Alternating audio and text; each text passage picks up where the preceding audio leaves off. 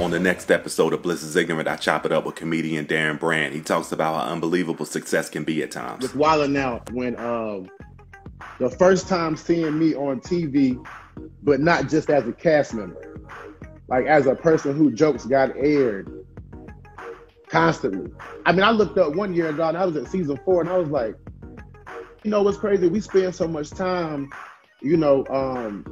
looking for the future. I got to do this. We don't appreciate what we've done. You know what I'm saying? I have to slow down and be like, bro, I got a McDonald's commercial, bro. That's crazy, bro. Like Mickey D's, bro. I have a McDonald's commercial. Like to this day, that's still one of the craziest things I've ever like. I have a McDonald's commercial, bro. Like, right.